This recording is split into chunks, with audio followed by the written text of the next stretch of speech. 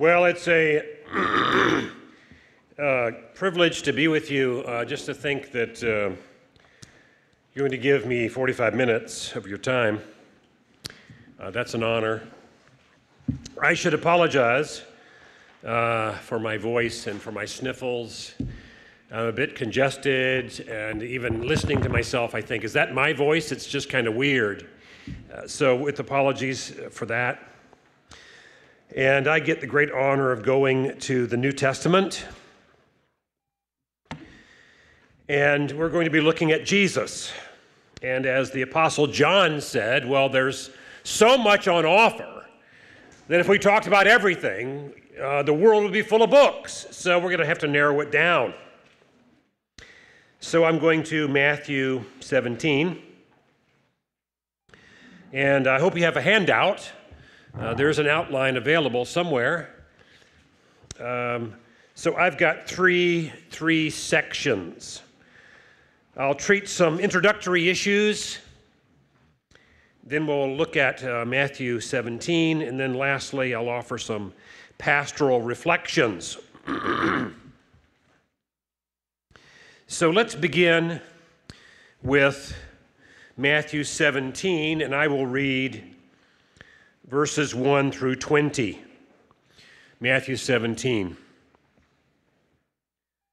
After 6 days, Jesus took with him Peter, James, and John, the brother of James, and led them up a high mountain by themselves. There he was transfigured before them. His face shone like the sun, and his clothes became as white as the light. Just then there appeared before them Moses and Elijah, talking with Jesus.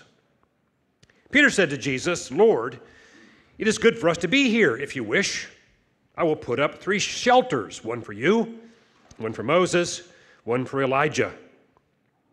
While he was still speaking, a bright cloud covered them, and a voice from the cloud said, "This is my Son, whom I love. With him I am well pleased. Listen to him." When the disciples heard this, they fell face down to the ground, terrified. But Jesus came and touched them. "Get up," he said. "Don't be afraid." When they looked up, they saw no one except Jesus. As they were coming down the mountain, Jesus instructed them, "Don't tell anyone what you have seen until the Son of Man has been raised from the dead." The disciples asked him, "Why then do the teachers of the law say that Elijah must come first?" Jesus replied, "To be sure, Elijah comes and will restore all things. But I tell you, Elijah has already come. And they did not recognize him, but have done to him everything they wished. In the same way, the Son of Man is going to suffer at their hands." Then the disciples understood he was talking to them about John the Baptist. When they came to the crowd, a man approached Jesus and knelt before him. "Lord, have mercy on my son," he said. "He has seizures and is suffering greatly. He often falls into the fire or into the water. I brought him to your disciples, but they could not heal him." "You unbelieving and perverse generation," Jesus replied, "how long shall I be with you? How long shall I put up with you? Bring the boy here to me." Jesus rebuked the demon, and it came out of the boy, and he was healed at that moment. Then the disciples came to Jesus in private and said, "Why couldn't we drive it out?" He replied, "Because you have so little faith. Truly I tell you, if you have faith as small as a mustard seed, you shall say to this mountain, 'Move from here to there,' and it shall move. Nothing will be impossible for you." So I move to our first point, some preliminary comments, and I've got 5 of those. Number 1, I'm first assuming mostly continuity. That is, Andrew has taken us skillfully into the Psalms, which is, of course, a book full of laments, And I'm assuming continuity with what he's given you. To put it negatively, I'm not working with the assumption that lament was for the Old Testament period, but not for the New Testament period. I think there are many who make that assumption either implicitly or explicitly, doing so maybe on the basis of thinking that lament just displays a lack of faith, or maybe if the fruit of the Spirit is joy, lament just gets excluded. I think this kind of disjunctive thinking, this kind of separation between the practice of the Old Testament and the practice of the New Testament, I think that reflects more stoicism than really a careful biblical theology. How many song books does the Bible give us? One. The Psalms. Okay, this is why you don't need to have one in your New Testament. You've already got a really good one. And of course, the Old Testament songbook is just chock full of laments. So I'm assuming mostly continuity. Number two. For the most part, I'm going to avoid Paul. Now, please don't misunderstand. That's funny. Later on, I'm going to ask some of you to tell me why. It's funny. Please feel free to laugh. I love Paul. Paul is great. He's very cool. Here's what I want to avoid by avoiding Paul. If we find lament in Paul, someone could say, maybe one of you, maybe someone you know, could say, well, you know, Paul, he's not Jesus. He's a man of like fleshliness as we are, and maybe if he lamented, he was actually sinning at the time. He's not perfect, you know. So for that reason, I'm going to avoid Paul for the most part. I think I'll bring him in later. I think maybe during the discussion time or later in the presentation, I will justify Paul by the way of Jesus. Pun intended. Number three. I'm going to avoid the passion narrative. Now, at this point, you might be saying, do you have anything to say? What's left? I'm going to avoid the passion narrative. Again, there's a subliminal, there's kind of a sneaky thing I'm doing here. I'd be a terrible poker player. I'm just telling you right away, I'm being sneaky. Certainly the passion narrative seems like a natural place for us to go, especially since we've been prepared for it, talking about personal betrayal in Psalm 55. But here's what I want to avoid. We might say, well, if Jesus weeps or voices despair, especially during the last week of his life, it could just be because he's doing something unique, carrying the sin of the world. I'm not going to do that. Therefore, if he laments, okay, that's just something only for him, not for me. So you can see that there's a crazy rationale, but there's a rationale for not going to the passion narrative. On the other hand, I think Gospels are written in part so that we get to know Jesus so we can imitate him. We might come back to that. Number four. Fourth, as Andrew and I say elsewhere, I'm going to be working with three axioms about Jesus. First, Jesus is fully human, so we would expect him to encounter the same emotions we encounter. We expect him to encounter the same pain and suffering we encounter. We expect him to encounter exhaustion, anger, sadness. I'm assuming first Jesus is fully human. I'm assuming also that you assume Jesus is fully human. Number two, I'm assuming Jesus is sinless, because if he's not, we're all in deep trouble, right? 2 Corinthians 5, Hebrews 4. Typically, when we talk about Jesus being sinless, we're in a conversation about the atonement. But I think it's important here This means that if we encounter Jesus being sad, we do. If we encounter him being angry, and we do. If we encounter him in lament, we do. Then these are all sinless sadness, sinless anger, sinless lament. And that's important. And my third axiom about Jesus. To say Jesus is sinless is to make a negative statement. I want to make a positive one. Jesus is continuously virtuous. That is, John 8 tells us that he always pleases his heavenly Father. So the assumption I'm working with is that every emotion, every facial expression, every word, every act, these are all virtuous. Not just sinless, they are virtuous, which means they are certainly worthy of imitation. So in other words, if he laments, we must.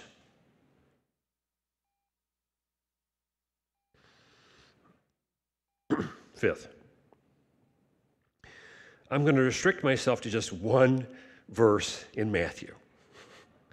Matthew 17:17. I know it can be done because I have a dear friend who spent 9 years doing a PhD at Cambridge University on one word in Romans 3:25. So I know it can be done.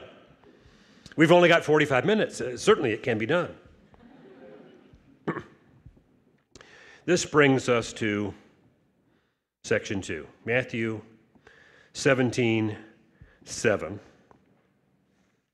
Let's just refresh our memories. What does he say in 17:7? You unbelieving and perverse generation, Jesus replied, how long shall I be with you? How long shall I put up with you? Bring the boy here to me. And under this section 2, I've got 6 items. Now, thankfully, I've got them all numbered because some of you know that I'm very bad with math. So we're going to be okay, so no fear. A review of the context. So Jesus and the first-rate 3, Peter, Jacob, John, just went up on the Mount of Transfiguration. They left the second-rate 9 in the valley. And while he's up on the Mount of Transfiguration, Luke tells us it's overnight, a dad comes with his epileptic son, wanting to be healed, comes to the second-rate 9, and they can't heal him. Your response might be, well, maybe it was a tough case. To which my response is, Matthew 10 has already told us that Jesus gave them power and authority to heal every disease and cast out all demons. Now, he doesn't tell us they were successful, but he tells us in Matthew 10 they have this authority. They fail. So the Father brings the report of the failure to Jesus. And this is when we encounter his comment. Number 2. Matthew, Mark, and Luke tell about this encounter. But Matthew has a certain way of telling it. He's crafted the reporting of the events to put emphasis on things that are important from his perspective. So reference to the debate between the Pharisees and the scribes has been removed. Doesn't need to have that. Discussion about how the demon will come out and fasting, that's Mark. No, Matthew's chosen not to include that. Instead, the way Matthew tells it to us, all the emphasis falls on the disciples' failure and their lack of faith, which is one of Matthew's themes, which is one of the things he brings up over and over and over and over and over in his gospel. Faith, or the opposite of it, little faith. Which brings us to number 3. Faith is the heart of the matter. Now there's this word Little faith. It occurs 6 times in one form or another in the New Testament. There's 5 occurrences of the adjective, little faith, 1 occurrence of the noun, little faith. Now, I know you weren't expecting to have a lesson in syntax, so I just have to ask you to forgive me for that. But of these 6 occurrences, 5 are in Matthew. So little faith, this is a concern of his. So I'm going to ask you to follow me along as we look at Matthew's 5 occurrences of little faith and see what you pick up on as we go along the way. Our first use, it's Matthew 6:30. Here, little faith is like pagan anxiety over not having enough food or not having enough drink or wondering what in the world you're going to put on. And then what does Jesus do? He gives illustration from flowers. He gives illustration from birds. And then he asks a question. In the first appearance of little faith, Jesus asks a question. If God so clothes the grass of the field, which is today is alive and then thrown in the oven tomorrow, will he not clothe you, O of you of little faith? The question anticipates a yes answer. I mean, the whole statement is like, know this for certain. God will clothe you. This is going to be a pattern. The next occurrence of little faith in Matthew 8:26. In the boat, with a storm, and of course Jesus asleep. That's comedy in the Gospels. Comedy. Jesus is asleep. For Mark, he even makes it funnier. On a cushion. I hope it's waterproof, but anyway.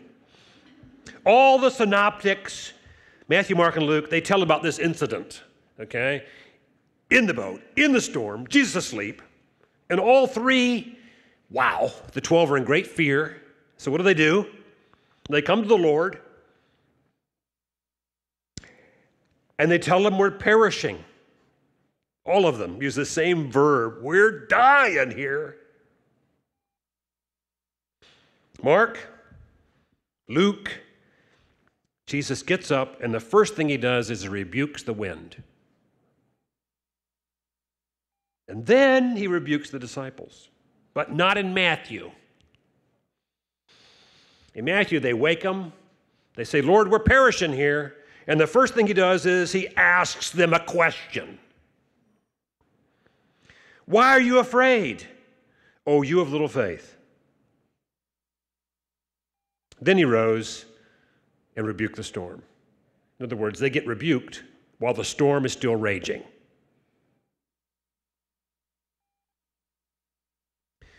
Matthew 14. Peter briefly walks on water and then doesn't.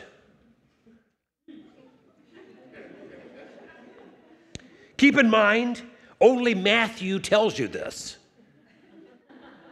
Only Matthew has this flop of Peter.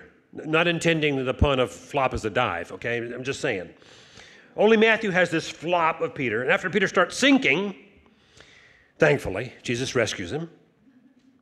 Then what does he do? He asks a question. Why did you doubt, you of little faith? Do you mind if I digress for a moment? I'm constantly thinking about this the last few years. Why the omniscient ask questions?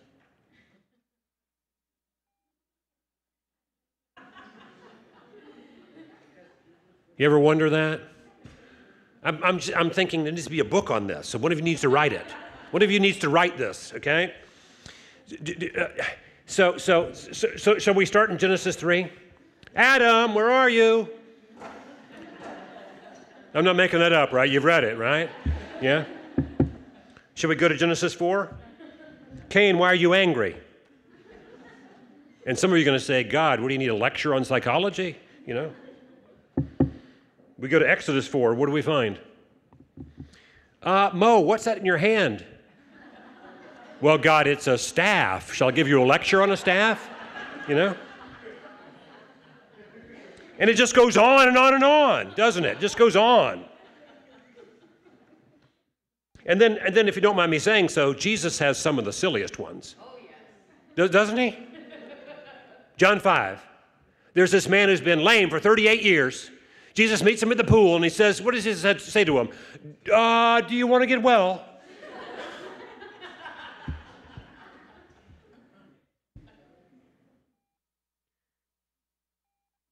Peter, I'm not going to tell you. I'm going to ask you. Why did you doubt? This question needs to ring in your mind as you ask, can I trust Jesus? Why did you doubt? You have little faith. The next occurrence, Matthew 16:8. After the second feeding of a crowd, that is the feeding the 4,000, Jesus and the disciples are back in the boat, right? He warns them, hey, watch out and beware of the leaven of the Pharisees and Sadducees. The disciples, just as thick as you and I are, ponder the comment. They're debating if it's all about their failure to bring any bread in the boat. And then Jesus reproaches their lack of faith by asking a question. Oh, you have little faith. Why are you discussing among yourselves the fact that you don't have bread? As a matter of fact, there's 5 questions in the NIV. He's just hammering them here.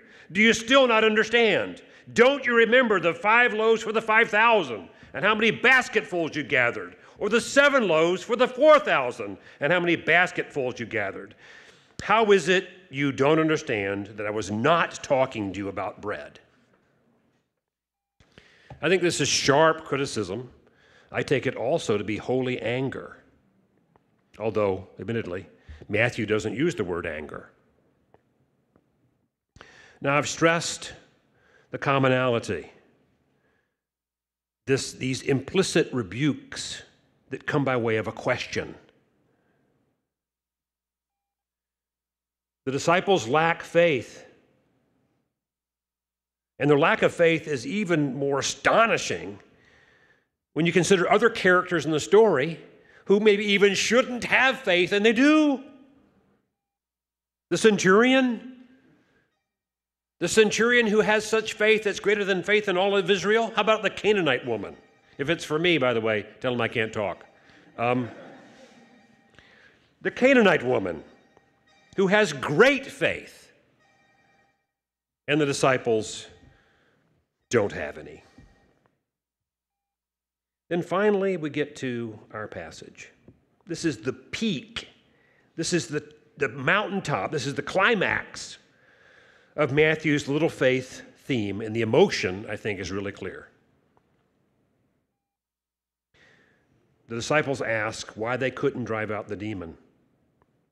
So Jesus tells them there's a big, big gulf between your faith and the faith you ought to have.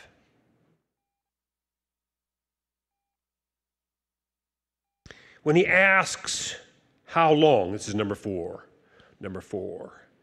Jesus twice asks, how long? This double question strengthens the emotion and the force of it. Okay, to ask it twice. And this is lament language, okay? So he asks, how long? You don't answer this by giving chronological information. Any more than if you're at the foot of the cross and you hear Jesus say, my God, why have you forsaken me? That he's asking you for theological information. Where does Jesus get the language? You thought of that question? Where does Jesus get the language that he would say here, how long? I take it that first and foremost, there might be other places where this language comes from. I take it that first and foremost, he gets it from repeated hearing of his Old Testament read in the synagogue. It's the common language of lament in your Old Testament. This phrase, how long? Masoretic text, the Hebrew text, constructs it a couple different ways. The Septuagint, the Greek translation of the Old Testament, constructs it a couple different ways. But we've got some 60 to 62 examples of this phrase, how long, in our Old Testament, if we're searching, say, the ESV or the NIV. Let me just look at a couple of representative samples of this phrase. So it's used by psalmists, obviously. Okay? Psalm 6, verse 3. My soul is greatly troubled, but you, O Lord, how long? Psalm 37, verse 17. How long, O Lord, will you look on? Rescue me from their destruction, my precious life from the lions. Psalm 80, verse 4. O Lord, God of hosts, how long will you be angry with your people's prayers? So the psalmists. This expression also occurs in the prophets and in the mouth of leaders. Joshua 18:3. Joshua said to the people, how long will you put off going in to take possession of the land which the Lord your God has given you? 1 Samuel 1, verse 14, I think wrongly, the priest Eli says to Hannah, how long will you go on being drunk? Put your wine away from you. Habakkuk 1:2. O Lord, how long shall I cry for help, and you will not hear? Or cry to you violence, and you do not save? And then lastly, this question, how long, appears on the mouth of God himself. Exodus 10:3, Numbers 14:11. We'll come back to Numbers 14:11 really quick. Eklund, in her book on the Laments in the New Testament, Jesus and Laments in the New Testament, gives several other examples. I won't go into those just now. Let's come back to Numbers 14. Numbers 14. Have you read Numbers lately? You know, there's some really good stuff there. I know there's other parts that are hard that you have to get through, but wow. Numbers 14:11. The people rebel. They grumble yet again. Okay? And then we come to, let's start at 14:10. But the whole assembly talked about stoning them. Then the glory of the Lord appeared at the tent of meeting to all the Israelites. The Lord said to Moses, how long will these people treat me with contempt? How long will they refuse to believe in me in spite of all the signs I have performed among them?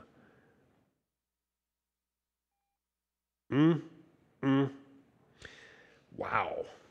Just as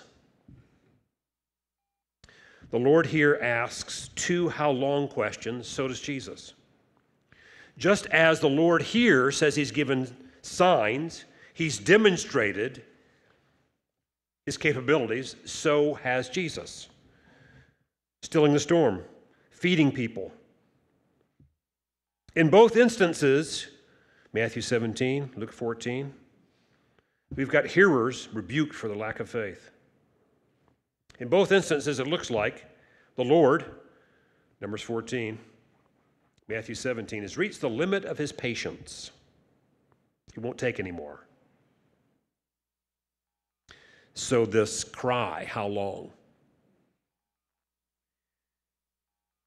Number 5, or at least on my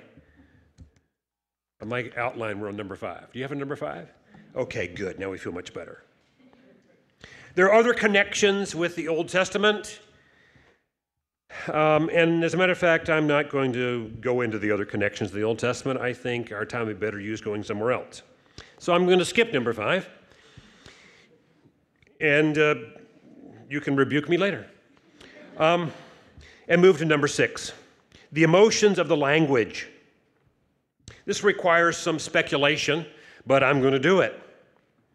I think the narrative helps us see in a concrete way, even though Matthew doesn't use an emotion word, I think what we encounter here is grief and anger. I think we encounter grief and anger. That's what goes along with these words, how long? It's personally painful for Jesus to encounter the disciples' failure after he's repeatedly challenged them, after others who shouldn't believe have believed, after he's given them authority. It hurts. We have grieving anger. And who pays the price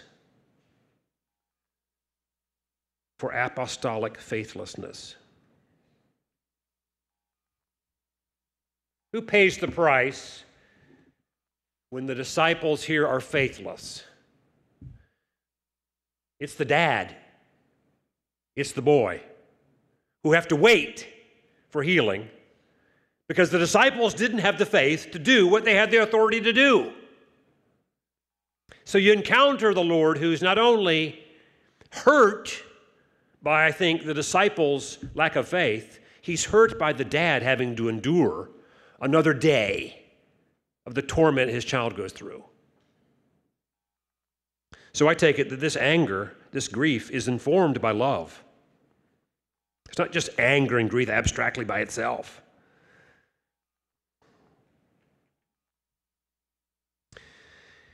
And of course, this anger is a righteous anger. You've heard of B.B. Warfield?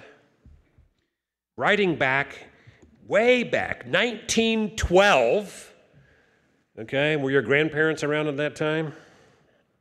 Writing back in 1912, Warfield had this to say: the emotions of indignation and anger belong to the very self-expression of a moral being and cannot be lacking to him in the presence of wrong. We should know accordingly, without instruction, that Jesus, living in the conditions of this earthly life under the curse of sin, could not fail to be the subject of a whole series of angry emotions. So Matthew doesn't have to use the word anger. We know because we've read his whole story. This is the peak, okay? How long just lets us know this frustration. And that brings us to number 3. Some pastoral reflections, and I put these into 5 questions. And the questions are largely repeated in the discussion questions that you have on your table. So apologies for that if you end up getting bored with them. By the way, that was a joke. I'm just trying to lighten the mood, okay? Number 1, why do we often assume that there is an incompatibility between lament and anger on the one hand, and trusting God on the other? Now, maybe no one told you this, but haven't you sensed that? Haven't you heard it in one way or another? As if there's got to be some sort of incompatibility between anger on the one hand and trusting God on the other. Nicholas Woltersdorf, in his article, If God is Sovereign, Why Lament?, has addressed this. And I won't repeat what he said. I'll just repeat what I've said with apologies. First, Jesus always trusts his Heavenly Father. I assume that's beyond dispute in this room. Second, Jesus got angry and lamented. This is the only thing up for dispute. But if you accept number 2, then number 3 follows. Okay? No, there's not an incompatibility, no necessary incompatibility between anger and lament and trust. They can both exist. I know there are times when our anger can go bad, real fast. I don't doubt that. Just keep in mind, of course, that our love can go bad real fast. And our joy can go bad real fast. There are times when we take joy in things we ought not to take joy in.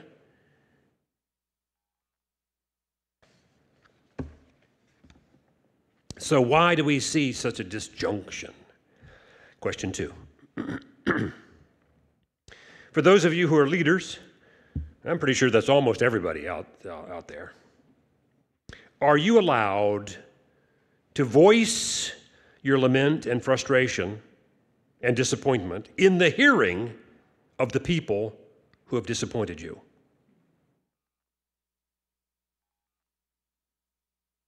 Or is there some eternal unwritten Torah that says, no way, don't do it? To whom is Jesus speaking when he says, unbelieving generation, how much longer am I going to put up with you? He's not speaking into the air, okay? It's the disciples who themselves should be obedient, but they're acting like the nation as a whole.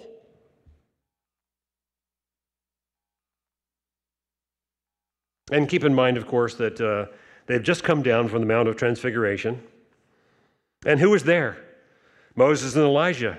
And of course, their ministries were just pain-free. What does Moses, think of it this way. Moses writes a book. And he passes it to the people of God. And the book chronicles his frustration with them. Doesn't it? Okay. Is that pastorally unwise? I recall some 20 years ago, I went to a pastor's conference. I won't give any indication where. It was fun. And we had a speaker, several speakers.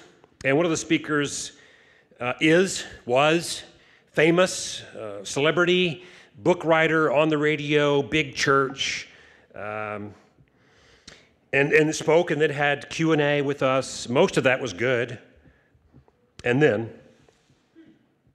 at one point in the conversation afterwards, the pastor told us in no uncertain terms that you as pastors must never, ever let your congregation know you are discouraged.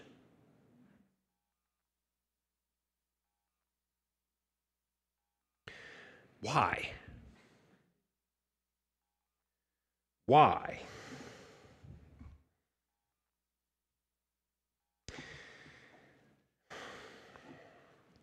Well, I think that's ministry informed more by Stoic philosophy than the Bible. Number 3. Are your people allowed to lament? Your parishioners, your spouses, your roommates, your coworkers, your children, your parents, perhaps even your pastors. And can you listen? What will you do when you listen? How will you be listening? How will you be engaged? It's I think on the one hand it's the general thought that lamenting is okay. Expressing grief is fine as long as it's individual, in private. Maybe when you talk to someone at church, perhaps. But of course, this will never become something the community does as a whole.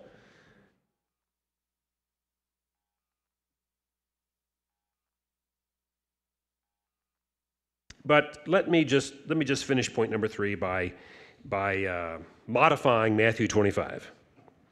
Modifying Matthew 25. You know the parable of the sheep and the goats, right?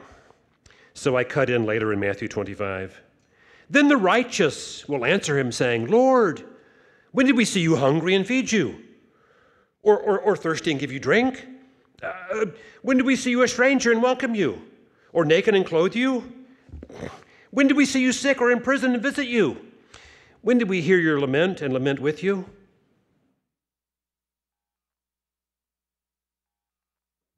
And the king will answer and say to them, truly I say to you, as you did it to one of the least of these, you did it to me. Jesus laments in Matthew 17. Are you willing to listen to his? Then you've got to listen to your brothers and sisters too. Number 4. What does Matthew 17:7 tell you about Jesus, the high priest, a high priest able to sympathize with us in our weaknesses? One tempted in every respect as we are, yet without sin. What does it tell you? It tells you that the frustrations in life are frustrations in life.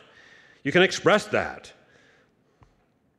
I'm going to move quickly to question 5. Does knowledge of the future remove pain in the present? Does omniscient knowledge of the future remove pain in the present? Does Romans 8:28 remove pain in the present? If you have pain in the present, if you grieve in the present, if you're angry in the present, if you have sorrow in the present, does this mean you're not believing Romans 8:28? Because after all, your future is secure. Your future is going to be glorious. Your future is going to be fantastic. So since your future is fantastic, how dare you have any kind of negative emotion in the present? It's all secured. But of course, you see, this is not Jesus.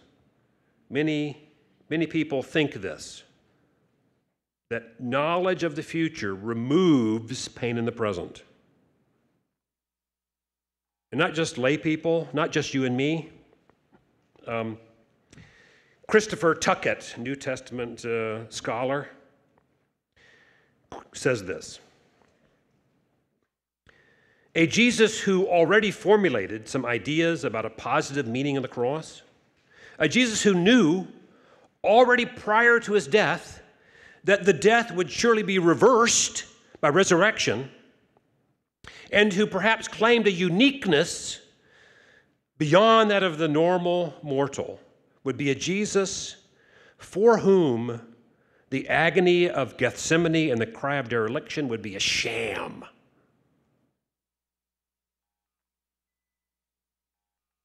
Oh, my time is up.